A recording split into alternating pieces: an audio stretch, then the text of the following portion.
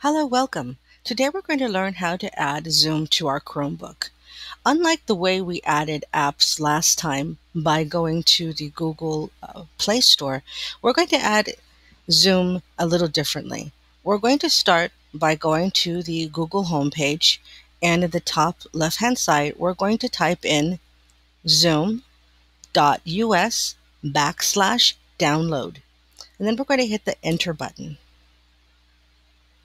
Now we're given a number of possibilities to download. We want to download Zoom Client for Meetings. So we're going to click the blue download button. Now we're going to want to click the Add to Chrome button.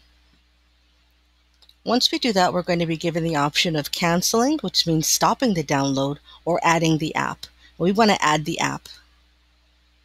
The bottom right-hand side is going to show you that it's downloading. And once it's downloaded, you're going to see the Launch App button appear. You're going to click on that, and it's going to open up Zoom for us. Now, we can either join a Zoom meeting by entering the meeting ID here,